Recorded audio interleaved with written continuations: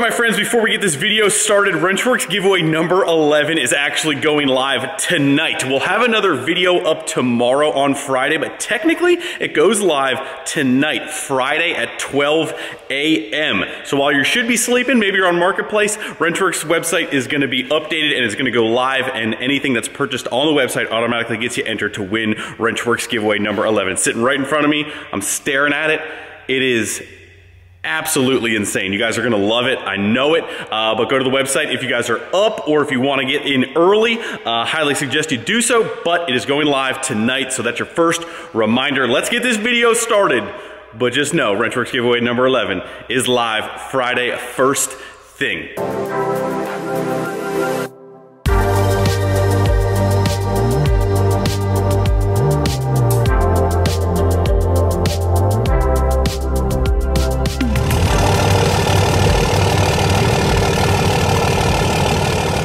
Be prepared to have your minds just completely blown, because I feel like I'm gonna be speechless, so that means you should be speechless. But we are up in Elkhart, Indiana, where Vintage Trailers is, because we are gonna take our first peek, our first look at our new massive race trailer. So if you guys have been following along, you know that our old 48-foot race trailer was a vintage, which came from our buddy Lance at LB Trailers. So we have been working in the background for quite a while on our new race trailer with Lance. Shameless plug for Lance.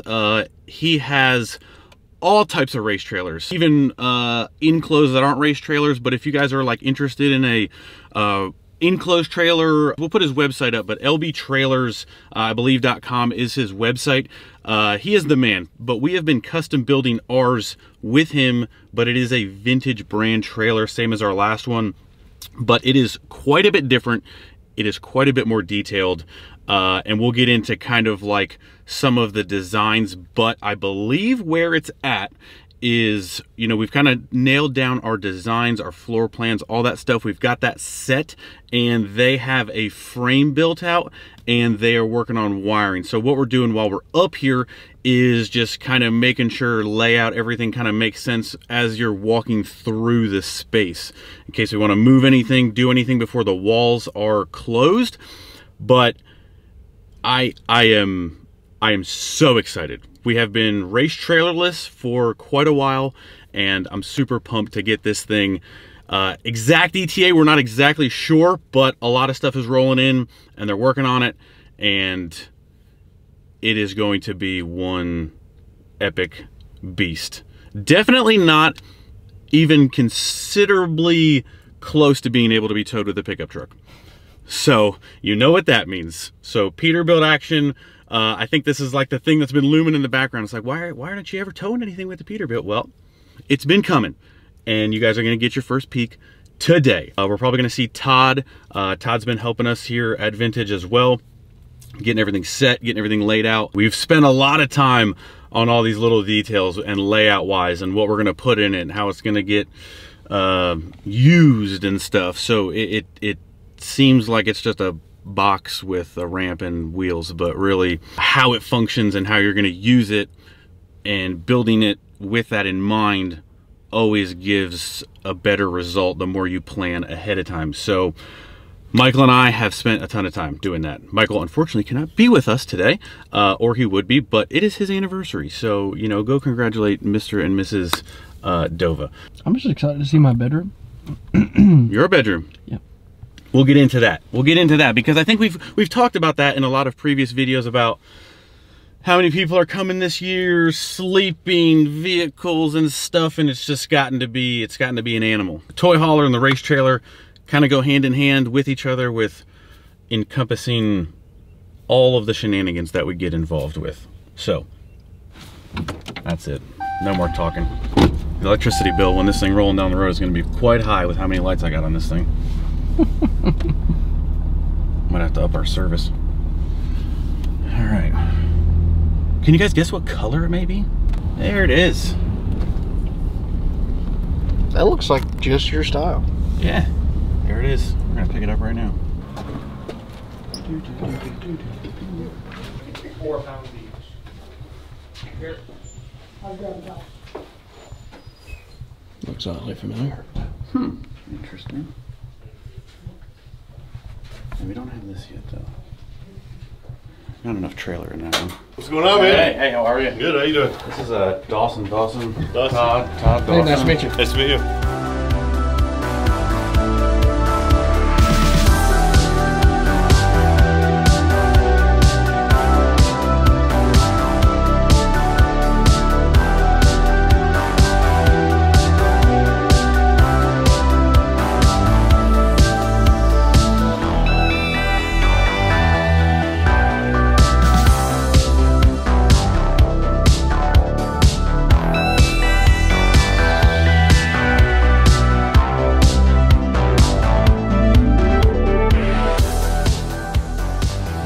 Big.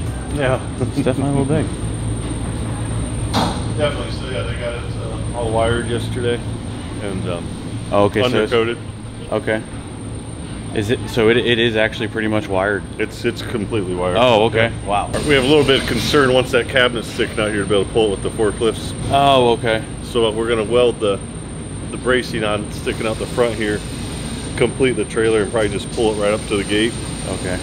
And then set that cabinet and finish it okay. where you can just back up to it and pull it out. Right. Otherwise, So, like, you basically wouldn't be able to move it, so Right. to say. Yep. Okay. The tri-mold I have sitting here, this is going to be underneath the loft. They painted that. So when you see the white along there, you're going to have this black cove anyway. Oh, so okay, Don't yeah. be alarmed that Okay. it's going to be white up there. There's going to be Nice no... white pinstripe. Yeah, right. The electrician yesterday was like, wow. Yeah, like, okay, this is definitely a little bit more than normal. You can do like a living quarters trailer and a race trailer in probably about 3/4 of a day. Okay. And he had an overtime day yesterday with just doing the one. Wow. So basically what's going to happen, they're going to do all the wood. So the ceiling, the floor, the walls today. And then they'll probably stretch into tomorrow. But and then Friday or Monday, all the exterior metal will go on. Wow. And then it goes across the street. Okay. And that's when the walls, the bathroom, you know, all the light fixtures, flooring, ceiling coat, It's almost like all the interior finishing. gets done. Okay. Happens over there. Then it actually comes back here to this building, and that's where everything will get, you know, cleaned and sealed and inspected. Wow. And did the lifts go in over there? Yes. Because it's okay. Yeah, everything's finished on the interior except for the final cleaning and sealing. With it like this, are we able to get with the awning people? They'll want to know the these height from like the posts top of the door to the roof line, so that when your doors open up, you're not in any of your braces. See how many marker lights we have? They're like every 2 or 3 feet. All of them. All of them. You're gonna see this thing from Mars. You hit the drop down menu and you said quantity. Oh, quantity, I made the drop down menu. Wow, you are the drop down. I am the drop down. Like, it's just no head issues at all. This is even taller than I thought. Dawson and Cole get to stretch out a bit over here. Man, even that's more room than I thought. Even just looking at it from down there, you're like, oh man, you could bring that down a little bit more. But you're like, A ton of room, I don't actually. think you actually need it. I mean, like you'd rather have it down there. Like that's just storage. Roof access. You get to go on the roof. It's bigger than I thought, and I knew it was going to be big. That's what she said. That's not what she said. Well, it's crazy because every expo we go to, we walk up in these and we're like, oh, dude, could you imagine? And it's like, oh, dude, you ready to pull this in your driveway? What about that apron, though? Whoa, easy on the driveway. Easy on the driveway talk, okay? I know you talk about the ones that you guys built for you guys racing, but like, besides those, like, how many more of these? No, we don't let everybody else be that much of a pain in the ass. I'm going to say probably 12. Okay. You know, we've done a couple for Frank Hawley's drag racing school. Oh, okay. He's got one. You know, we've only built one for ourselves that was a semi like this, but it had a lift gate. Yeah, okay. And then there's probably been 8 to 10 other ones. Okay. Super. This elaborate, not necessarily. Yeah. You know, but this size, yes. Yeah, that's right, the size, yeah.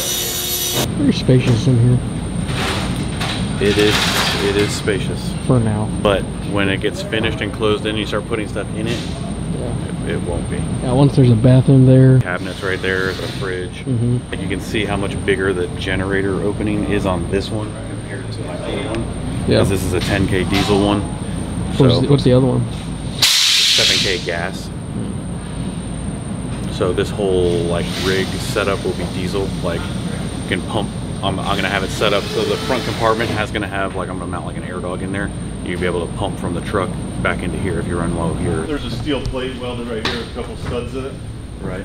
So a winch will be mounted to that with a synthetic rope. Okay. And then you'll have a keyed switch right here. So you can be able to turn the switch on and off with the key. Okay. And then just lower the door, raise the door. Did you see the rear wing? No race trailer is complete without the wing. Doubled up 1x3s here where the lift gets mounted. Oh, okay. And then right below it here in the floor, there's a 1/4-inch thick steel plate. So the pads actually Sit on a solid 1/4-inch And thick do they steel plate. span the frame underneath, I guess? The plate does. Okay. Right. So you're sitting on basically 2 frames, and then the walls are. I was wondering why they were thicker in. Yep, Okay. so makes sense. you can see this is the front of the rear lift. And this would be the back of the front lift. And then when they're doubled up there, that's the front of yours. On the 10K generators, do they try and like breathe the same as the gas ones as far as like you cut the bottoms out of them? Like, okay. Except for it's also liquid cool, I believe. Oh, is it? It still has the air intake and your oil filter and fuel filter, everything's accessed through the bottom. Okay. Generator obviously sitting here. This next cavity is all the way across where the fuel tank will be. Okay, yep. And so there'll be a hole cut in the floor here where your filler neck will come through the floor to fill the tank. And then you'll have your fuel line that's drilled through that divider cabinet wall. That's where you're talking about. Just basically we'll go right through there. Right through there. Right. Yep. Okay. And you'll have in the face of the cabinet there, you'll have an access door to access your sending unit on top of the tank. And so it'll be easy just to pop something in there and go right into there. Okay. Okay. Just make sure you seal it up well so you don't get any fumes into the trailer. That's the size of a 10? Yep. Wow. Man, that is huge compared to the other one. Wow. Double. Walk towards the back over here, and that's where they're going to bring your trailer next, so maybe they put them back here. Yeah, so this is supposed to be the 16. That's probably the center section, the 4-piece center section for the 16. And then the 10-foot and 120-inch. Don't need to see much, but they are black. That's That's the most important thing, right? That's it. They're not red, blue, yellow, or anything else. Hell yeah. All right, guys, well, we're back in the truck. Huge thanks to Todd for walking us around, letting us see everything, and kind of spending the time to kind of go over everything with us again in person. I didn't want to like take up too much of his day. He's an important dude, obviously. He doesn't have all day to hang out with us. I honestly would probably sit in a lawn chair back there and watch.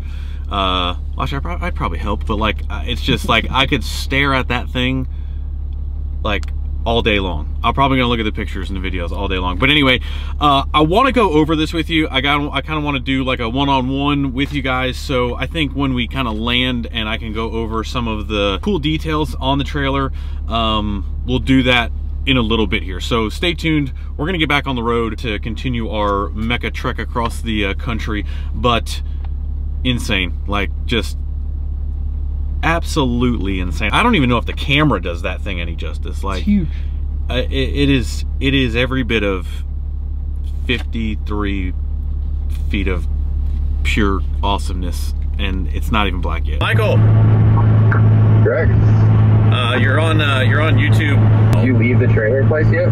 We just left. How was it? It is 10 million times better than I ever would have thought in person. Like, it is. Yeah, it is. I didn't get a phone call, and I was like, really good or really bad. It is nasty. Nasty. Dude. Are they excited about it? Oh yeah. The lifts are there, generators there. Like they were boarding up the inside walls as we were walking out. So wiring is done. Oh, you're trying not to say. Oh! Whoa! We're cutting that. Whoa! It looks like a jungle gym. You got so much room in there right now. Like it is awesome. I'm on cloud 9. Like it should be. Peterbilt yet?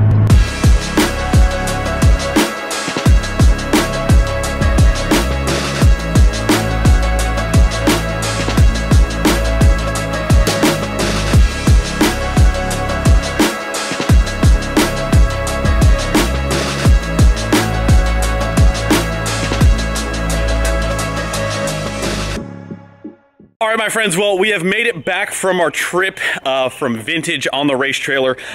So we've got our entire build sheet here and our layout, but Michael couldn't be with us. So I was like, you know what? Michael's here now, so maybe we go talk to him and close this video out with him. Michael, hello, sir.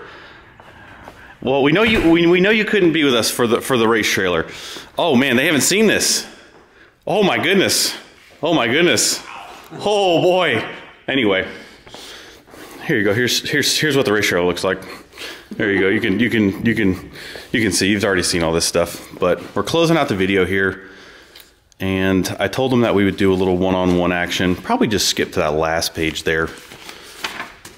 So I don't think we've talked about it on the video, but the entire plan for the new race trailer was to be able to haul a plethora of many combinations. We always do as multi-use as possible. So the plan was and is to be able to haul the dragster and my Pro Street truck and everything. Oh my, did they just see that? Oh my gosh, we might have to blur that one out. I'm not ready to show that one.